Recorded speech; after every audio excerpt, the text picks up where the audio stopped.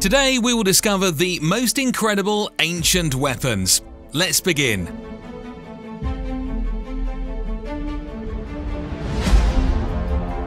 Number 10. Bagnak. The Bagnak, a formidable weapon from the Indian subcontinent, dates back to at least the mid-17th century.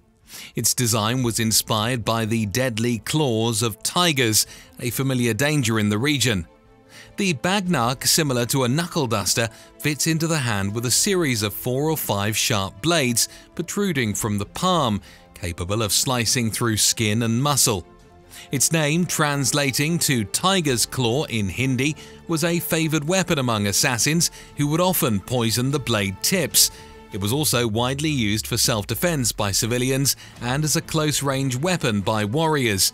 Intriguingly, historical accounts from the mid-19th century describe claw wrestling events where Bagnak users, under the influence of hallucinogens, engaged in deadly battles to entertain royalty, often resulting in fatal outcomes.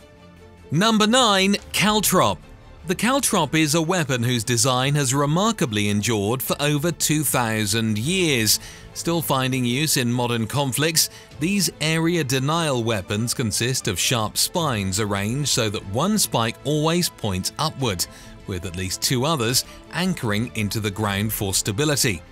Initially deployed to halt the advance of enemy forces, especially those on horseback, in chariots or atop elephants, caltrops were particularly effective in injuring animals' feet or damaging vehicle wheels. The Romans extensively used them to disrupt enemy movements, and similar devices were independently developed in Japan, Asia, and later found in the Americas, brought by European invaders. In the 20th century, including during World War II, caltrops evolved to be made from reinforced concrete and steel, proving effective against pneumatic tires and, if sufficiently large, even against tanks and aircraft. Number 8. Patu. The patu is a traditional club-like weapon used by the Maori people of New Zealand. Its name translates to actions like strike, hit, beat, or kill. This short-handled club was crafted from various metals including punamu, greenstone, whalebone, wood, rock, and occasionally iron. Typically, a patu featured a small hole in the handle for attaching a wrist cord, allowing the wielder to use the weapon securely without the risk of losing grip. Despite their relatively small size, patu were dense and heavy, capable of inflicting severe damage. The primary offensive technique involved thrusting the patu at an enemy's temple, jaw, or ribs to cause significant injuries.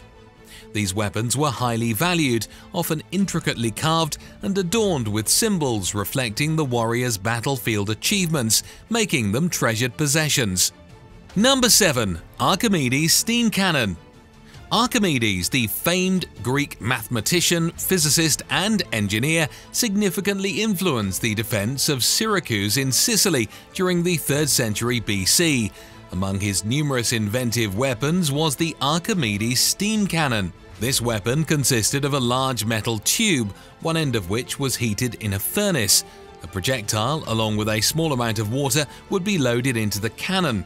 The water quickly turned to steam, building up pressure and propelling the projectile out of the tube with great force. This early form of a steam cannon was remarkably effective in repelling attacks, particularly against ships. Its impact was such that it inspired later figures like Leonardo da Vinci, and similar concepts were utilized as late as World War II for launching anti-aircraft bombs. Number 6. Chakram. The chakram, sometimes referred to as a chalikar, is an ancient Indian weapon dating back about 2,500 years. It served as a dual-purpose tool, both a circular throwing weapon and a defensive device for protecting the head and a turban. With a typical diameter of approximately 5.9 inches, that's 15 centimeters, a steel chakram could be thrown up to 200 feet or 60 meters, and brass ones even further. Designed to be perfectly circular with a sharpened outer edge, the chakram was capable of slicing through cloth or flesh upon impact. Warriors could throw multiple chakrams in rapid succession for increased damage. The throwing technique involved launching them forward and vertically to ensure they descended upon the enemy from above, minimizing the risk of friendly fire.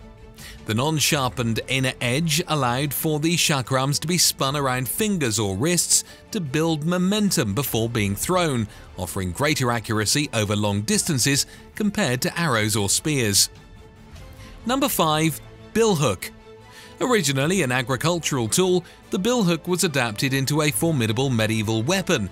Its curved blade, resembling a sickle, was ideal for cutting through woody materials.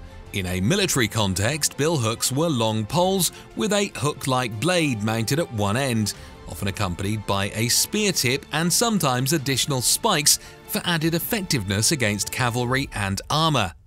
During the 14th century, English armies favoured billmen over pikemen, with billhooks playing a crucial role in battles like the death of Scottish King James IV at the Battle of Flodden in 1513. Even today, billhooks are issued to army recruits in various countries, not just for their combat effectiveness, but also for their versatility. In close-range combat, they can be more lethal than guns, and their blades are useful for tasks like cutting ropes and clearing undergrowth, making them essential for soldiers in challenging terrains or survival situations. Number 4. Lantern shield. During the Italian Renaissance in the 15th and 16th centuries, the lantern shield emerged as a significant tool in duels, especially during nighttime or early morning. Duels at this time posed a unique challenge, managing a sword in one hand and a lantern in the other to see and distract opponents. To address this impracticality, the lantern shield was invented. It combated a small circular shield known as a buckler with a hook to hang a lantern. Some designs included gauntlets, spikes, sword blades, and even mechanisms to adjust the lantern's brightness. While they are displayed in museums, historical records suggest lantern shields were mainly used by night guards in Italian cities rather than in actual combat. Subscribe and like the video, and let's go to the top 3. Number 3. Chuko-nu Repeater Crossbow. The Chuko-nu, an ancient Chinese invention, exemplifies the advanced weaponry design of its era, far surpassing contemporary global innovations. Also known as the repeater crossbow, it was a groundbreaking weapon dating back almost 2,000 years. The crossbow combined the actions of spanning, loading, and firing into one swift motion, significantly increasing the rate of fire compared to other period weapons. Common during the Ming Dynasty, it featured a gravity-fed, top-mounted magazine allowing for rapid reloading. The Chuko-nu had an effective range of about 230 feet or 70 meters, and a maximum range of 600 feet, that's 180 meters. Though not designed for offensive use, its capability to shoot up to 10 bolts in 20 seconds made it an effective defensive weapon, particularly in safeguarding gateways or doors. The bolts, although lighter and less lethal than larger bows, were often tipped with poison, making even minor wounds potentially fatal. Number 2. Khopesh. Originating around 5,000 years ago, the khopesh was a distinctive sword wielded by ancient Egyptians, evolving from battle axes. This sickle-shaped sword offered greater versatility in combat, typically measuring 20 to 24 inches, that's 50 to 60 centimeters. The khopesh had a sharpened outer edge, while the inner curve was designed for trapping an opponent's arm or disarming their shield. Its name, believed to mean leg, reflects the weapon's long-standing significance in Egyptian culture. Despite falling out of military use around 3,300 years ago, the khopesh remained a ceremonial symbol often found in Egyptian burial sites, including Tutankhamun's tomb. Its cultural importance was such that it was mentioned in the Rosetta Stone, written in 196 BC. Number 1. Mambele. The mambele, a unique combination of a knife and axe, was a widespread weapon in Central and Southern Africa.